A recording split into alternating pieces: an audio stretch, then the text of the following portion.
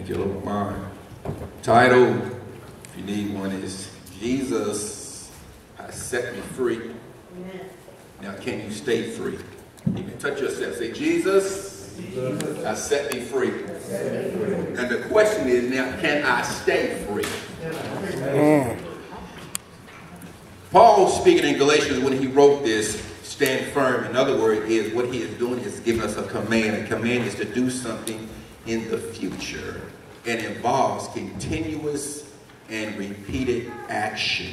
Amen. So he is telling us again, and every time we read the word of God, he is telling us to stand fast, therefore, in the liberty, the freedom that Christ has given us. How many of you know that in God's kingdom, there is nothing but liberty and freedom in this kingdom? Man. In everyone in God's kingdom, there is no one that will, there should be no one that should be in bondage in God's kingdom.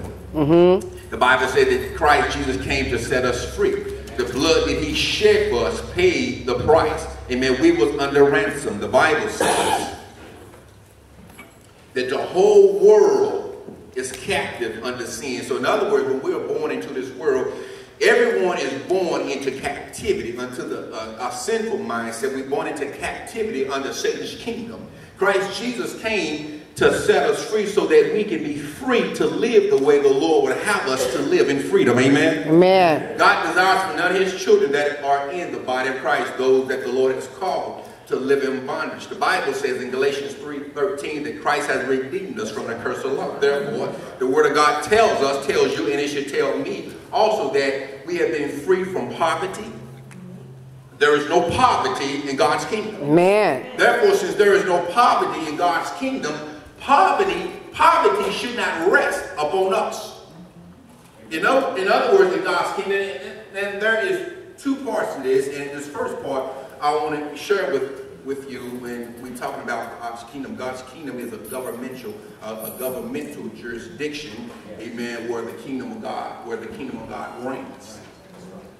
Physically, it has not manifested yet as it will manifest. But until it manifests on the spiritual side of it, Christ Jesus wants us to walk in it and now within the spirit and within our mindset. Amen? Amen.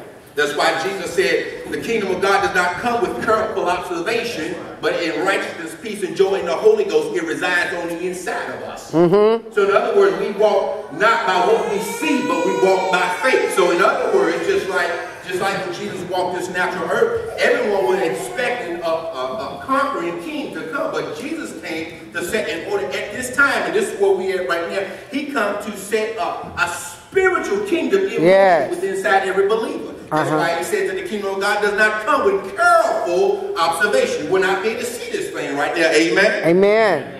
But in the spirit, we have to see ourselves as royalty. Let me ask you, how many of y'all see yourself free in Christ? Hallelujah. Amen. In other words, when you see yourself free in Christ Jesus, that means bondage will try to come your way once again.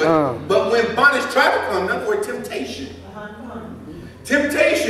will come your way. Okay? But when temptation comes your way, because the enemy, the evil one, knows your makeup. He knows everybody's makeup because he is sure he has an identity with our old nature.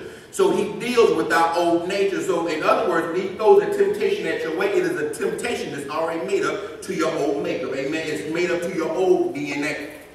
Okay? So whatever your temptation is may not be my temptation. And whatever my temptation may be, it may not be your temptation. Whatever your temptation may be, temptation does not have to be lust. Every time when you think of temptation, first thing that pops in the natural mind is lust sexually. Amen. It don't have to be like that. It could be lust of food, lust of power, lust of prestige, lust of whatever. But see, when temptation comes your way, that is when the enemy wants to pull you back into bondage. Amen. You're held captive in your mindset, okay, so that you cannot be free to do what God has called you to do and to be. Amen? Amen.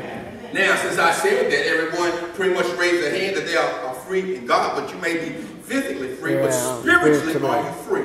Come on, Pastor. Are you free when you go look at yourself in the mirror? Do you see royalty? Do you see success? Do you see poverty? Do you see lack? Do you see defeat? Come on. Do you see yourself going nowhere? Because if you have been set free, As the Lord wants you to be free, you will be free in your mindset. Amen. Amen. The enemy come and throw a stronghold upon us, and a stronghold could be something that you have been told ever since you was a child. Ever since you was a child, your parents or somebody might tell you, said, boy, girl, you'll never amount to anything. You'll never be able to do anything in life. Your teacher may have scorned you some kind of way and said, you know what, you're the dumbest student I've ever had. And that can stain a child, and it can stay with the child. That was a seed of rejection that's been deposited within you, and then you begin to let it sprout and grow. Now that we in the body of Christ, because you did not let that thing go, even though now the Bible said that we are free in him, but truly I'm not really free the way God wants us to be free.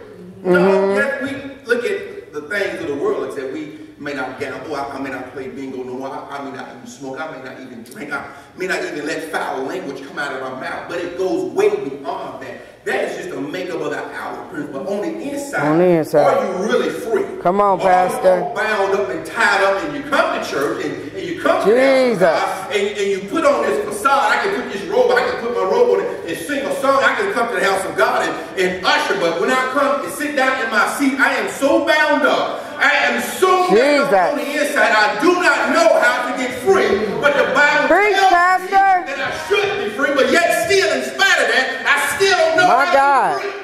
Do I go to the front of the altar and ask God to heal me in front of everybody, but yet if I go, then everybody will see that I have trouble. Wow. So instead of everybody seeing me, I just sit back in my seat and keep this bondage, and then get up like everybody else gets up, raise my hand like I'm in victory, but yet I still leave defeated. My God. How does it make God feel? How does it make God feel when everything in his kingdom is at your disposal, but yet we are too afraid to apply it to a life to get ourselves free? It's just like, naturally, that's just like a kid who comes home every day, and every day this child comes home. This child comes home, clothes all torn up and bloody nose, and we go and say, look, Johnny, what happened to you, son? He said, Daddy, I just got beat up.